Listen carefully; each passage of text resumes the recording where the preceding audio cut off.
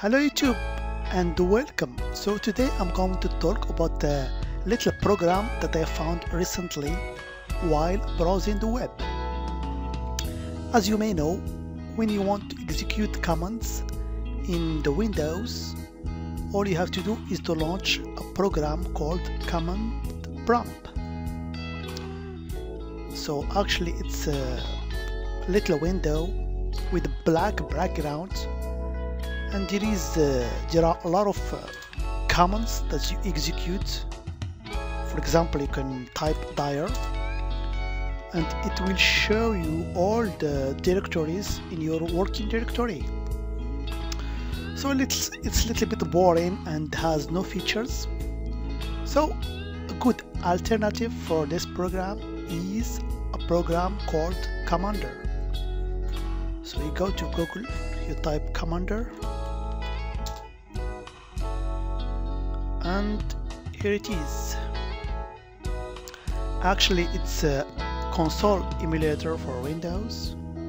As you can see, the window is much more beautiful, and also we're gonna see it has a lot of features. So there are two versions, a mini version and full version. So I advise you to download the full version so you have all the features, and installation is quite straightforward. All you have to do is unzip the directory and execute a batch called cmder.bat. Okay, and after that you get this beautiful window. Yes, this is a beautiful window. As you can see, it's transparent, and here you can find all the commands that we have seen in the command prompt of Windows.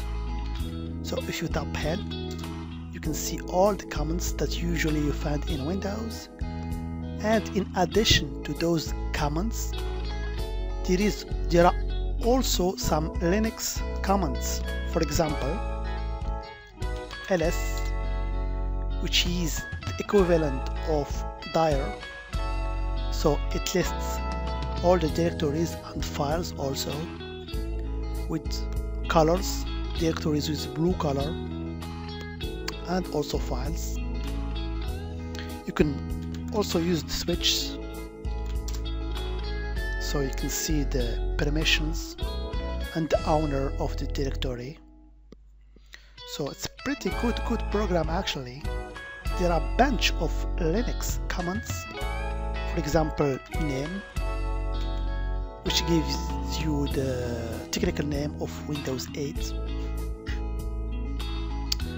So there are also an integrated SSH client. So if you tap SSH, let's say I'm going to SSH to my Cisco router.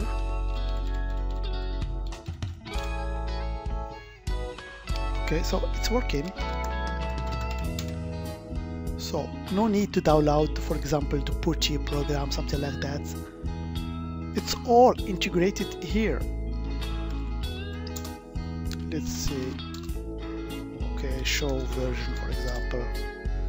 So it's Cisco firewall, something like that. Okay.